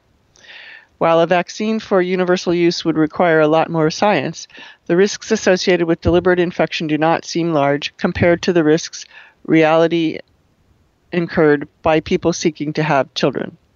It's not nearly as good a vaccine as variola or polio. I don't know. I just think the possible complications are not worth risking. No. What do you think, Michael? Scott, sorry. No, that's all right. And that brings us right back to the first letter that you read, where there might be more subtle complications later on. Yes. Yeah, we really don't know. And this is not a new idea. I mean, there have been, you've heard of I'm forgetting the name of the virus. Measles. Well, chickenpox. Chickenpox. You get all your kids infected with chickenpox, and then they're protected. So that's the same sort of an idea. That's like the South Park cartoon where they sent the kids over to their neighbor's house so they all get the chickenpox. Yep. Right. Well, and polio, 1% get a serious problem, and variolation, if you snort somebody's smallpox scar, you've got a 99% chance of not dying. Yeah. But yeah, so 80% are asymptomatic. Do you want to be? How lucky do you feel, punk? Yeah. The other issue here, he says, wait a bit and then get pregnant. We don't know how long. How long's a bit? The virus seems to persist in semen, and we don't know how long that is. So that's just not good. You'd have to wait. I would wait over a year probably just to be safe, and then do PCR to be sure. And on the other hand, I just had this conversation with a former student who's living in the Caribbean and wants to have more kids, and was really seriously considering this. I just don't think it's a good idea for all these reasons. You may wait a month and then you still infect your partner because you've got a virus there. Or you may develop Guillain-Barré, which isn't great, or could even get into your CNS. Now, that's pretty rare, but I wouldn't want to risk it. No. So I don't think it's a good idea. So the bottom line is a vaccine is a better idea. Yeah, a vaccine, or avoid the virus entirely if you can, and take extra precautions. And any excuse to promote birth control more widely is probably a good thing anyway. But obviously people want to have kids, and they can, but they just need to be aware that if you're in one of the areas affected by this virus, you need to be extra careful about not getting it. The problem is, 80% asymptomatic. So I would say to the point where if you're in a at-risk endemic area and you want to have a family, you should probably get checked to make sure. Yeah. And labs are not going to just do that for you. That's the problem also. There's no approved Zika diagnostic yet anywhere. And even if there is, there's a huge access to care problem.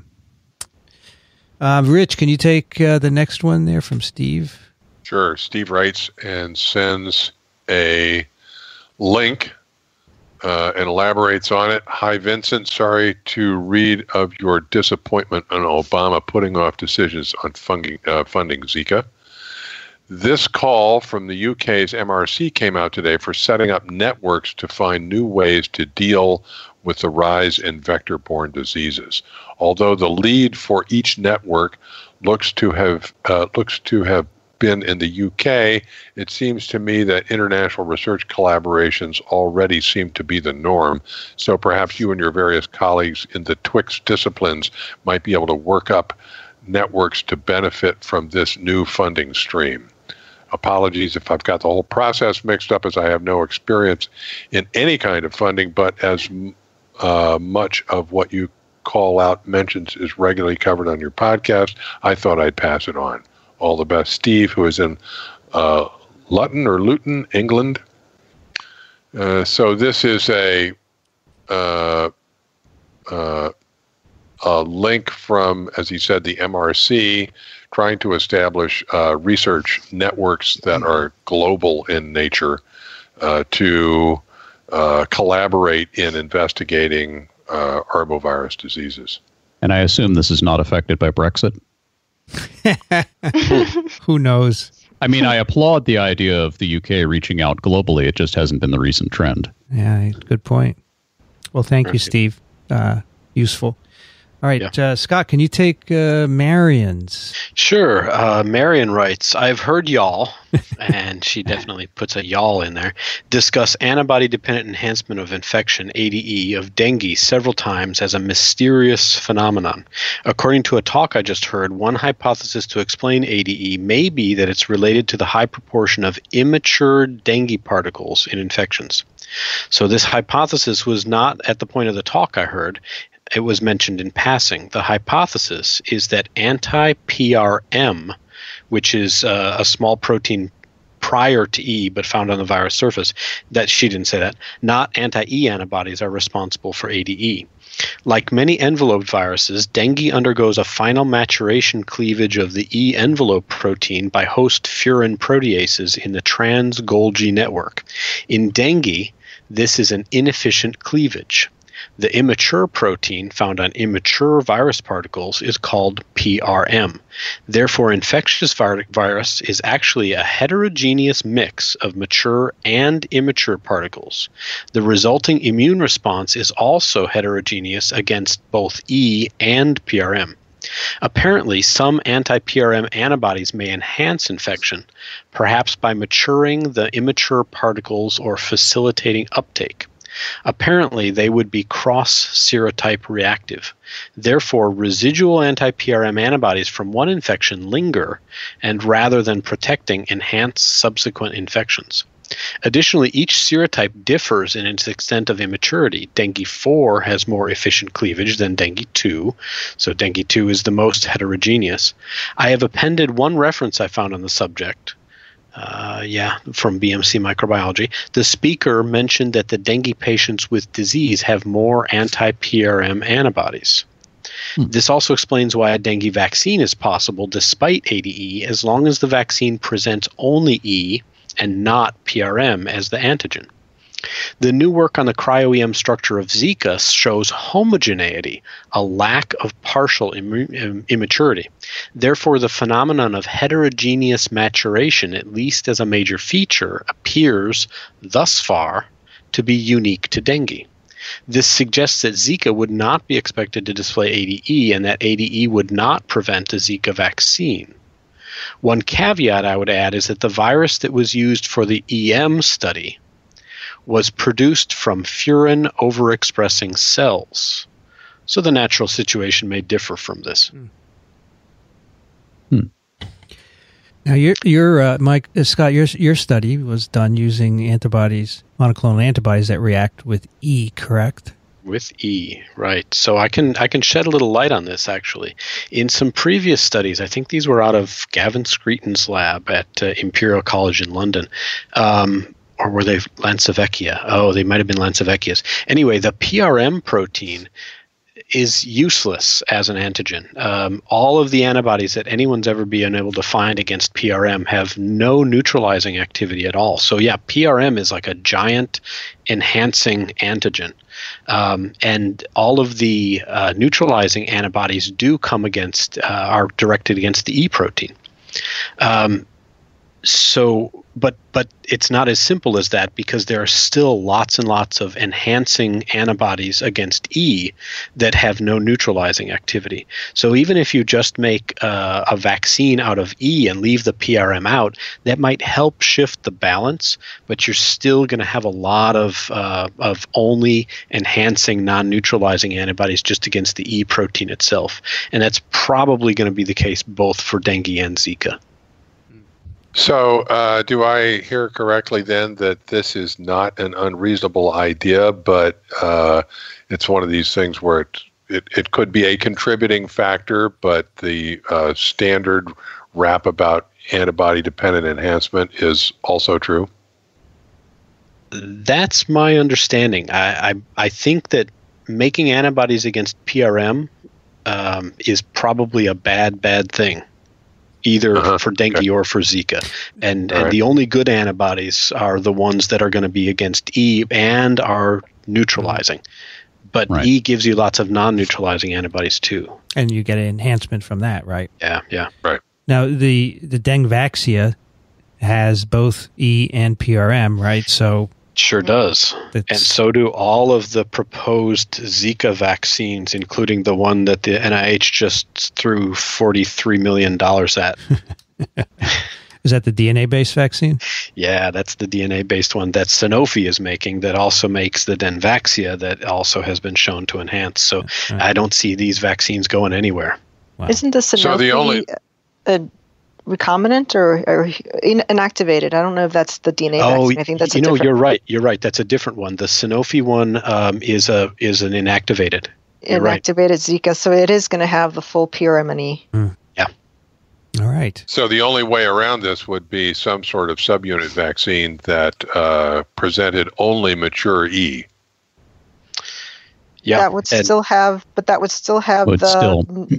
antigens that are not that don't have neutralizing epitopes. Okay. Right. For E. One possibility is to present individual epitopes. Yeah. Yeah.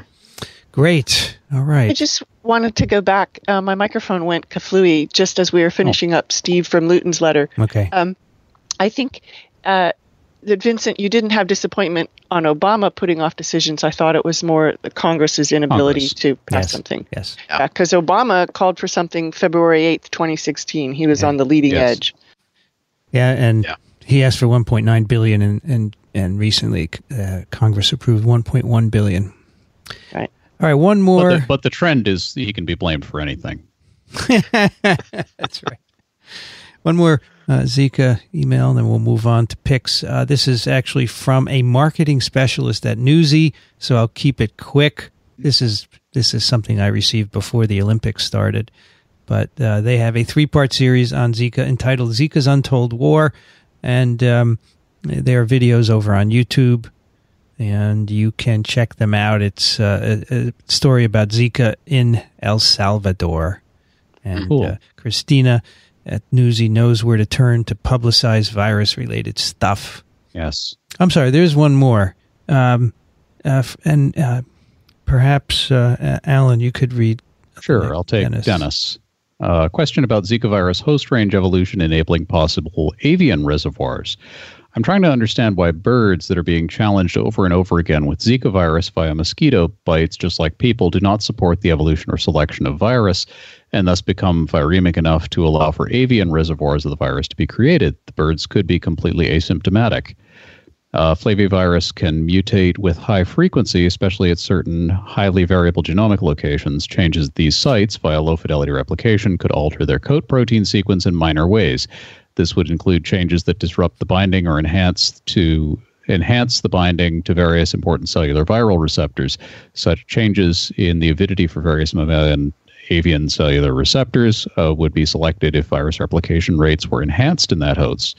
If that were to happen, it would give them the ability to adapt to various hosts and increase their host range. There are 4 strains of dengue that likely evolved via such a mutation mechanism. Did these strains receive host range changes as well? How much do we know about the avidity of the Zika, dengue, and West Nile virus for important virus receptors, be they avian or primate? Do we have data about any evolutionary changes among the current Zika virus and thus its current host range? And I would just say, while this is certainly a plausible explanation of how viruses could expand their host range or could conceivably infect both birds and mammals the way West Nile does. To my knowledge, nothing along those lines has been observed with Zika, and it's actually kind of a tall hurdle, depending on the receptor that the virus uses. Birds and mammals are very, very evolutionarily distant, so the available receptors are kind of slim pickings if you want to be able to infect both. And remember that evolution is not teleological. Zika virus can't understand the advantages that it would get by being able to infect birds. It would certainly be a sound investment strategy for Zika virus to work on that project, but it doesn't work that way. And as far as we know, it does not have any ability to infect any bird species that I know of. Has anyone looked in birds? I was wondering about that, if anyone has done any studies with that. Yeah, I don't know of any. Yeah, I'm assuming somebody's at least done surveys of some species, of maybe not birds, but Anyone know? In the flavivirus family, the bird infecting viruses, St. Louis encephalitis, Japanese encephalitis, West Nile, they cluster together, and the primate infecting viruses, dengue, yellow fever, Zika, they cluster together. So it seems like it's not impossible, but it's probably a pretty large hurdle to get between those hosts. Right. And it may be that the primate-only flaviviruses have boxed themselves into an evolutionary point on the map where they can't quite, get through the hump to get over to where they would need to be in order to also infect birds. I'm not sure. I guess it would be dependent on receptor choice. So here's a paper in PLOS NTD, and they're summarizing data which say there have been serology done on forest-dwelling birds in Uganda, and they certainly have antibodies that react with Zika virus, but, these viruses cross-react. Yeah. And so I think that's a very tough result to interpret. And it's from 1971 before we understood all this cross-reactivity. So I'd say we don't know. Instead of testing by PubMed, I Googled and I found an article that, rats. It replicates it's in rats? It's in rats? No. Some pop-up just came up and covered the whole thing. Yeah, don't you love that? So a study done in Indonesia in the 1970s showed that some animals, particularly horses, cows, ducks, bats, goats, and water buffaloes, could become infected with Zika, but they found absolutely no evidence that they could transmit the disease to human beings, nor was there any evidence that these animals became sick. But this is a popular press article, so of course there's no link to the real paper. I'll bet it's an antibody study also. Yeah. And there's lots of evidence, like with West Nile. I mean, humans are a dead-end host, so you can probably get infection in a lot of different animals, but whether or not you get enough to transmit and really make it part of the cycle, that's a different story. Good point. All right, this episode is also sponsored by Drobo. Drobo are storage devices that directly connect to your Mac or Windows machine or Linux box using Thunderbolt or USB 3. They come in a variety of sizes from 5 to 8 to 12 drive bays, and you can use them to store your data. Now, they're not like other RAID products. They're different. And let me tell you a little bit about how Drobo differs from garden variety RAID. They're unique because they are designed to protect your important data forever. No other storage array has such a high goal. For example, the founder of Drobo lost his honeymoon pictures. He was storing them on a RAID 1 system, and it failed. Now, RAID 1 uses mirroring for data protection, and what he thought was what happened was the images got corrupted, and the corrupted versions were propagated against all the drive, and therefore he could never recover them. So he was horrified at that, of course, and he searched for an alternative but couldn't find any, so he came up with Drobo. So Drobo is beyond RAID. It's based on the idea of RAID, but it's not exactly RAID or any of the flavors of It's RAID. beyond RAID, and it's even better than off. It's beyond RAID and better than off. What a great quip. Wow. If you're actually listening, I'm glad to hear it. Yeah. So Drobo protects your data against a single drive failure. From the first model that was developed, Drobo has a battery-backed cache in it to store data from your computer. If, for example, the power goes out, it has this battery that'll store the data that you've just written before the drive shuts down. And then later on in the development of Drobo, they added dual drive redundancy, so you can be protected against two drive failures. So that means if two drives fail, you can just pull them out, put in new ones, and all the data will be reproduced on them. So the data are protected. And then later on, they added what's called background data scrubbing. That protects you against bit flips and other random corruptions. You know, if a single bit just randomly flips on the drive, it'll screw up your picture, and that'll be propagated on other systems. But Drobo's figured out a way to protect against that as well. These Drobos can be expanded. You know, if you have a 5-drive array and you have 5 2-terabyte drives in them, you fill them up, you can just pull one out and put a bigger drive in. You can mix the different sizes of of drives, which is not something you can do in traditional RAID. They're very simple to set up. And there are lights on the front that tell you the status. If they're green, that means you have plenty of room. If they're orange, it means one of the drives is getting full, and where the light is tells you which drive it is. And when it turns red, it means it's full. You need to put a new drive in. If it's flashing red, the drive has failed, and you have to replace it. Really cool, really simple system, designed to be simple to use and to protect your data, dare I say, long after you're gone. Microbe TV listeners can save $100 off their purchase of a Drobo 5D, 5DT, 5N, or any 8 or 12 drive system. Just go to drobostore.com and use the discount code Microbe100, and you'll get $100 off on your purchase. Very cool items. Highly recommended for home and laboratory use. All right, let's end up this TWiV with some picks of the week. And maybe we'll let our guests go first. Sharon, I warned you to have a pick, and you indeed, you have one. Yes, I actually found two things. The first one is from the Florida website. This is where you can grab the weekly Florida arbovirus surveillance information, and it includes, it's not just about Zika. It has other endemic mosquito-borne viruses, including West Nile virus, Eastern equine encephalitis virus, St. Louis encephalitis, and other things. It talks about malaria as well, chikungunya, and so it tells you on a week-by-week basis whether or not there's any activity for that particular virus, whether it's a human case or an animal. It talks about chicken traps and whether or not they're finding West Nile virus serology in some animals. And specifically it addresses cases of Zika virus local transmission versus travelers, and also tells you what countries the individuals have visited from where they got Zika. So that was one of the picks. Well, let me just say, this is so cool because you can learn that there were 41 imported cases of malaria in Florida in 2016. Nobody knows that. It's amazing. Right. Mm-hmm. From all sorts of places all over the world. Wow.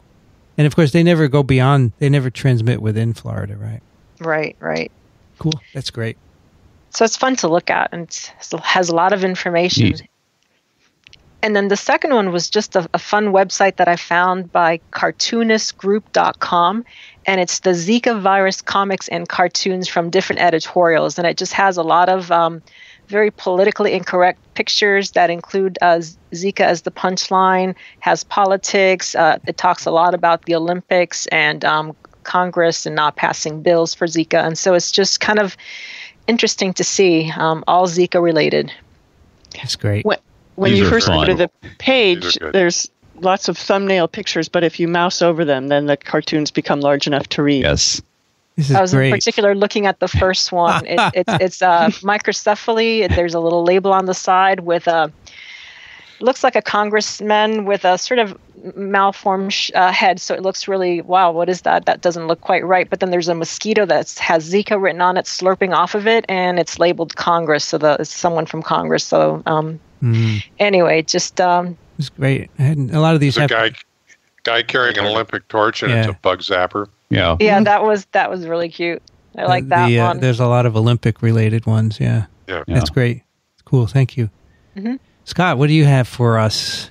Well, I'm going to pick this website called Next Strain. It's developed by one of our collaborators, Trevor Bedford, who's at the Hutch.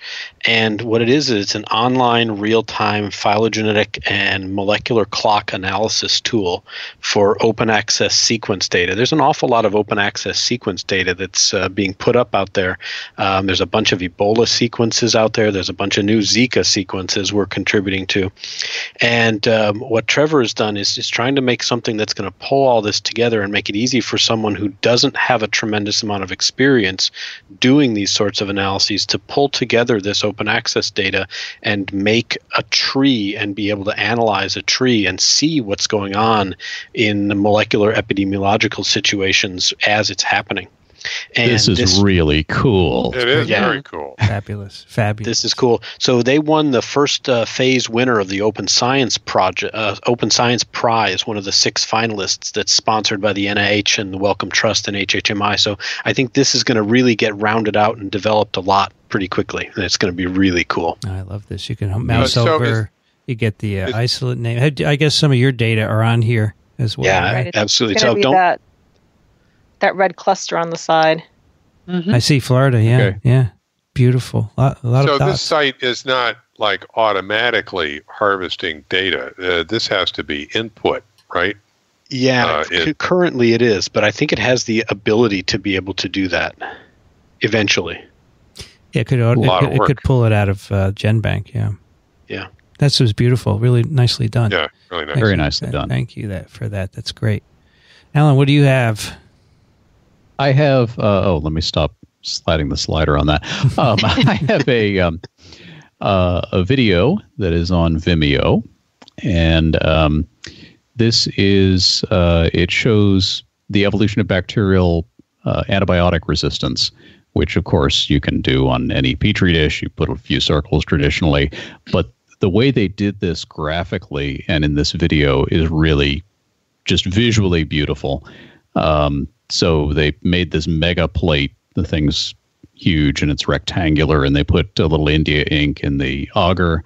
So it's got a black background, and then they've got a soft agar on the top, and they have zones of antibiotics clearly delineated. And they explain all this in the video.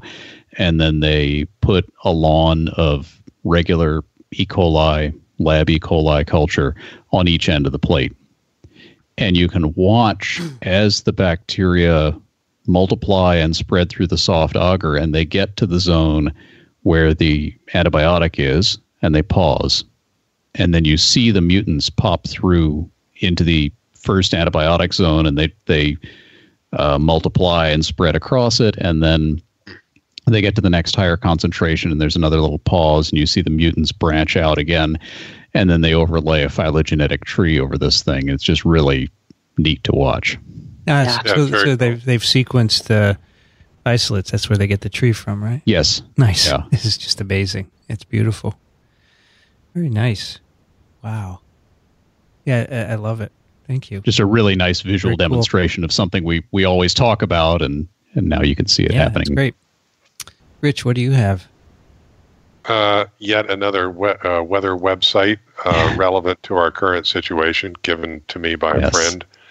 This is it's strictly a forecasting site, really. It's called Windy TV, and it's a really nice graphic representation of what the wind is doing at any given time. It's got little streamers that indicate wind direction and speed, and it's you can overlay it with various colors for various parameters, notably wind, and it'll look all around and give you a local forecast, et cetera. And it's got a little time slider that shows you the forecast, so you can watch the hurricane crawl up the coast and see where you think it's going to go. There's something else spinning out in the Atlantic as well. Yeah, there's another hurricane. There's another hurricane. Wonderful. Yeah. Yes. And it's got like 3 different, I looked into this, so it's got 3 different forecasting tools that you can use all of them. Mm-hmm. The About thing is really pretty cool. If you click on that down in the lower right-hand corner and find out about this guy, this is a programmer who is a sort of, he's obsessed with wind and is into wind sports. Like, oh, neat. Kite sailing and kite skiing and everything else. He's sort of an extreme sports guy. So I thought this was, I've been at it all day, but of interest to others as well. Neat. Very cool. This is really cool. Kathy, what do you have? I picked a Zika map and timeline. You can never have too many maps or too many timelines. And this one starts out with the orange circle being today's date, October 6th. And then you can click on earlier circles and it'll update the map. And then you can mouse over on the map or actually you have to click on them, I guess, to get where actual cases were. So it's just another visual way of tracking the 2016 Zika outbreak. It's great. Cool. You can put the mosquitoes on top of it as well. Does anyone know if there is a global epi curve for the outbreak that's in all countries mashed together for that year? I'd love to see that. Somebody must have. I know individual countries. So the Pan American site I mentioned earlier has individual countries, but would be curious to see it on a global basis. No, I don't know. I don't know. Oh, Vincent, I hadn't noticed that mosquito feature, so that's up in the top left. You Yeah, right. click for different So mosquito types. it's interesting. You click for Egyptide, all the cases in the U.S., most of them are where there's not much distribution because they're mostly imported cases.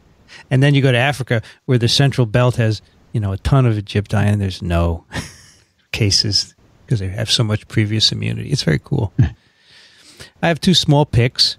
The first has to do with the new Nobel Prize in Medicine for 2016, which was just announced in the last couple of weeks. Of course, that goes to Yoshinori Osumi of Japan for his early work on autophagy in yeast.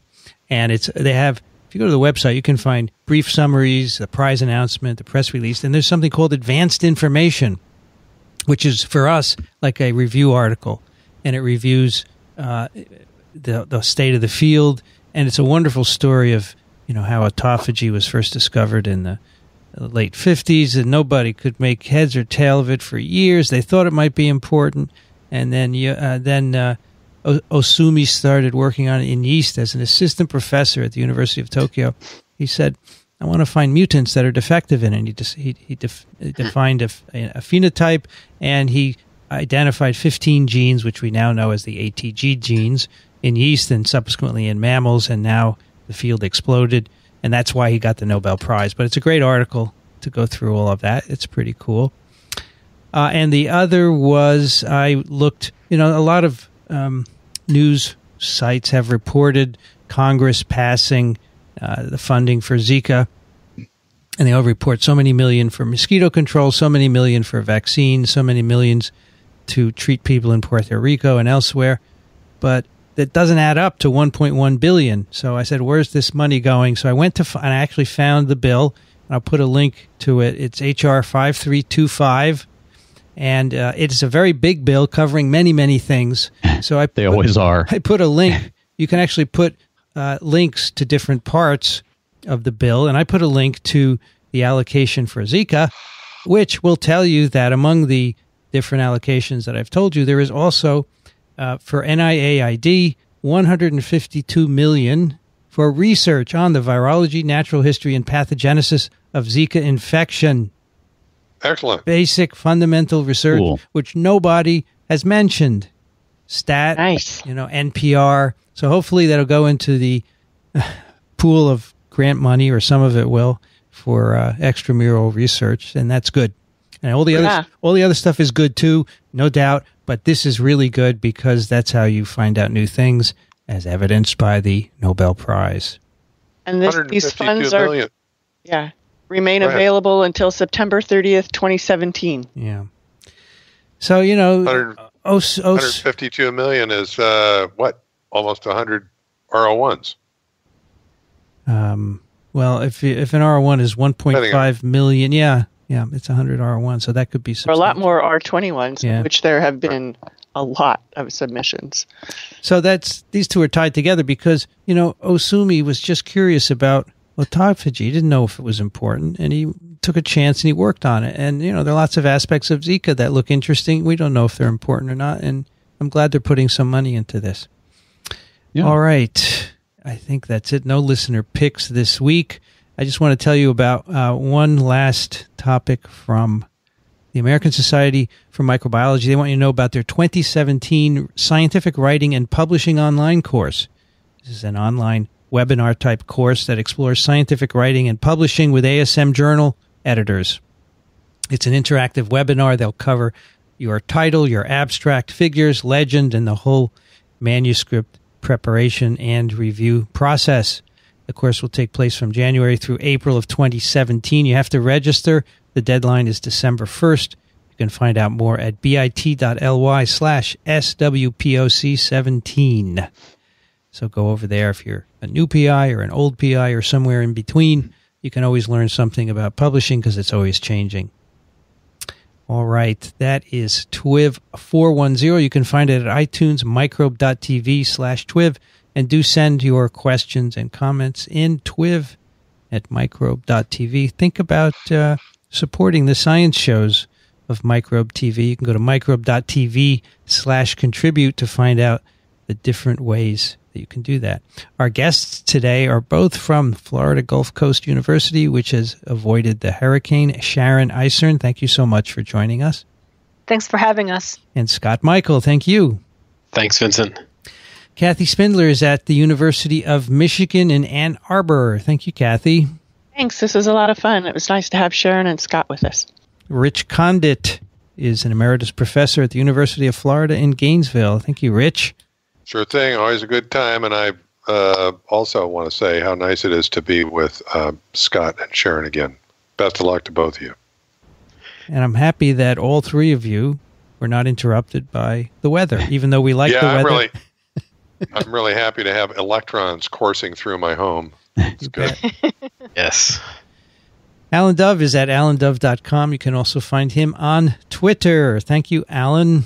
Thank you. It's always a pleasure, especially when we have cool guests. Yeah, guests are good, and the sound was great, right? Yeah. So, I know I sent them a couple of headsets, so if I just did that with other people, we could have good sounding guests as well. There's nothing like, you both sounded great, by the way. So it's the headphones. Really appreciate that. Well, also good internet at your university, so that helps too. Good. Yeah, that was good. I'm Vincent Racaniello. You can find me at virology.ws. I want to thank the sponsors of this episode, CuriosityStream and Drobo. You've been listening to This Week in Virology. Thanks for joining us. We'll be back next week. Another TWiV is viral.